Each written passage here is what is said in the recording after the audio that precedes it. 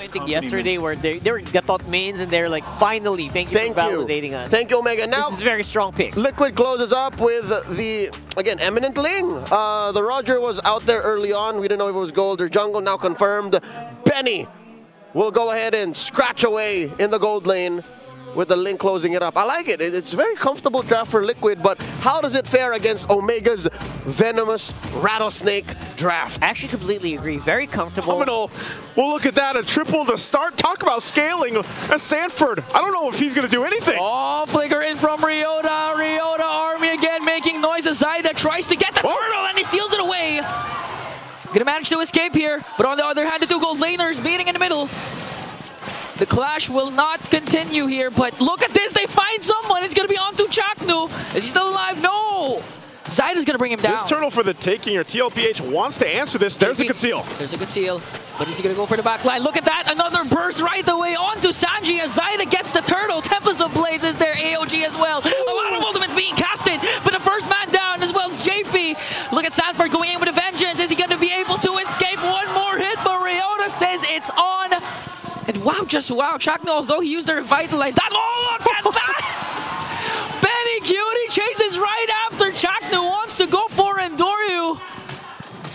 In the Lord Pit, and this is why it's so important for JP to get that implosion off. Oh, final slash onto Chakno plus a Sacred Hammer. Are they going to burst down the Mamba? Mamba goes down right away, but on the other hand, Jome working on the top lane. Force or use all your resources, because at the end of the day, but wait a minute, Earth Shatter combination for JP here. Spear of Destruction, I'm not sure if it hits, but the Demonic Force is there. Look at that, Chakno soaking up all the damage, but it's not going to be enough because Sanji's going to bring him down. Now Bettacutie onto the back line, Sanford soaking up the damage as well, as Ryota gets the Lord, plus the kill onto Sanford.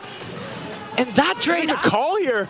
They want a sandwich. Oh, but Jome catches Zyda off guard with the onward. And Chakno AOG, Spear of Destruction will connect. Here comes Big J, pops the Purify. JP soaking up the damage, but here comes Bettacutie. Oh no, he's going up against three. The Lycan pounce just to bring down Big J. Manages to escape. Andoryu chasing after Bettacutie. He has the war cry though, so it's not the Lycan pounce, but Andoryu still wins the exchange. Onto Zyda, plus the onward combination. Didn't give enough time for Zyda to cast that Tempest of Blade, but right now Omega is bursting down. This Lord Sanford goes in, but Uker gets the Lord. AOG once again. JP picks up a kill, plus another onto Ryota. But look at Jome getting another. Gonna get Sanford here now. TLPH on a roll. It's just Uker and Jome left.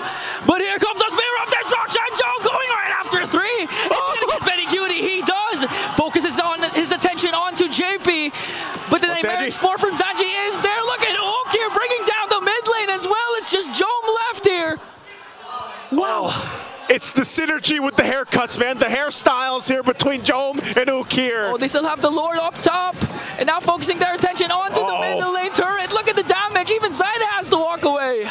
Okay, they still have a minion, but they get the base turret. They're happy with it, man. With the glooms, forcing Zyda to use the Templates of Blaze. Spear of Destruction will connect. Will Jome enter as the Lord bursts down the turret? Look at that AOG from Chaknu once again, connecting every single skills. Jome's still here, but Bettacutie picks up a kill onto Chaknu as they burst down the Lord.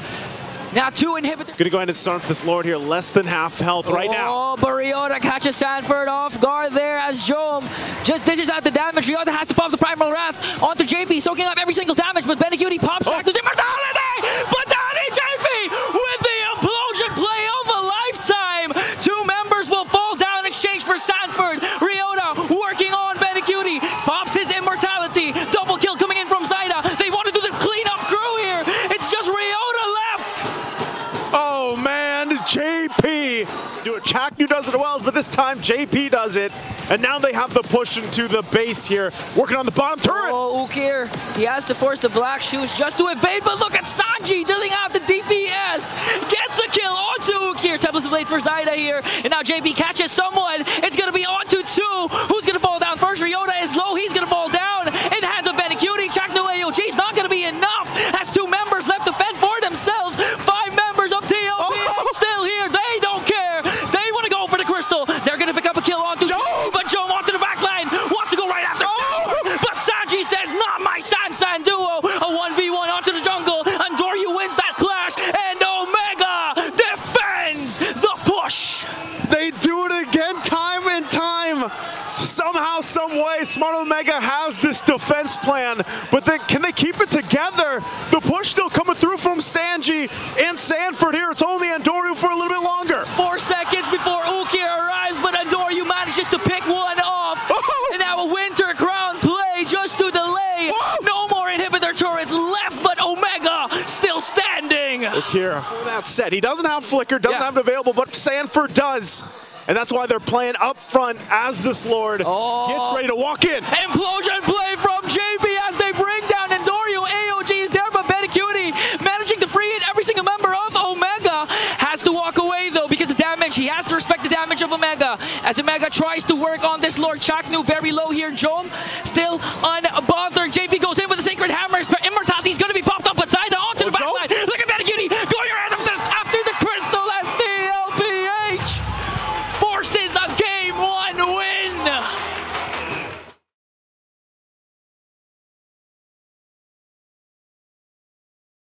I won't say hit and miss, but it's more miss than hit. All right, there's one. You protect yourself from the carry, the Edith, and the Zask.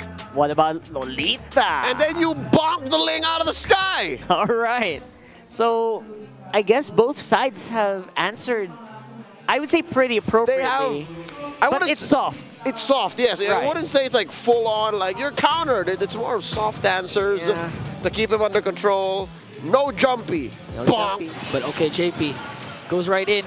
Is he going to be able to cast the ejector? He does, and I think it's going to be a first blood kill onto TLPH. Luckily, Benicuti was the one who got that kill. That's tough for Jom because there's not really anything else you can find. Like if you think about it. Okay, they want to go for the stun. Look at the cables coming in. Plus the Numinum Blast, but Benicuti manages to stay alive. Now the counter attack for TLPH. Zaida will finish the job as brings down Chaknu.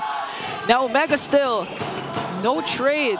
Daytona's welcome onto JP. Are they going to be able to finish him off? Spear of Destruction will connect.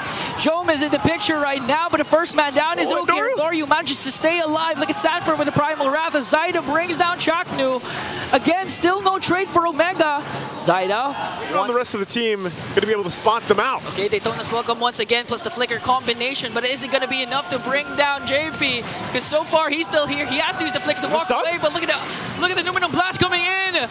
But the first man down still is JP. Ryota still alive, but Sanford says no. 1-for-1 trade. Ryota and JP will fall down. They're not yet done because Zaida now has the Finch boys. Can actually go down right after Chaknu. Tempest of Blade manages to escape the Spear of Misery as they try to bring down Chaknu here. A killing spree coming in from Zaida. Sanford not yet done. Earth Shatter combination, but Joe manages to walk away safe.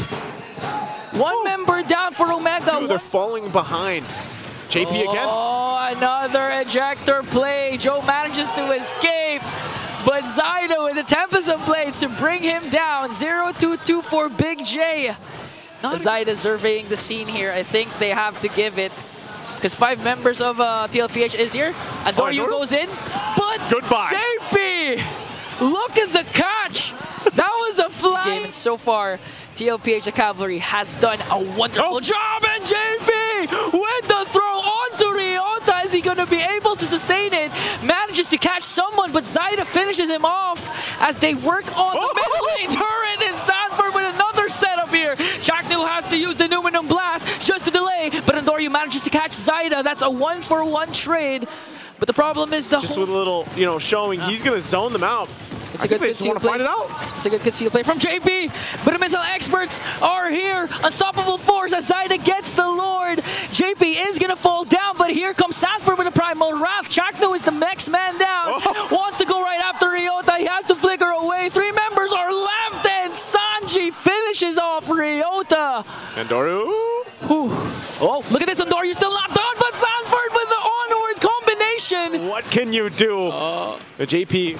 Again, concealed plays are going to be here. They're going to push it in. Okay, they have to deal with the Lord plus the 5 members of TLPH. Earth Shatter combination from Sanford is here. Ryota manages to catch Daytona's welcome. But look at that. Dominator's Descent will be casted as well as the Primal Wrath. Chaknu dishing out the Guardian's Barrier. Oh no! Chaknu's the first man down as well as Andoryu. Jom has to walk away as TLPH works on the Crystal. A triple for Zaida and a sweep for TLPH. And you can hear it once again. Let's go.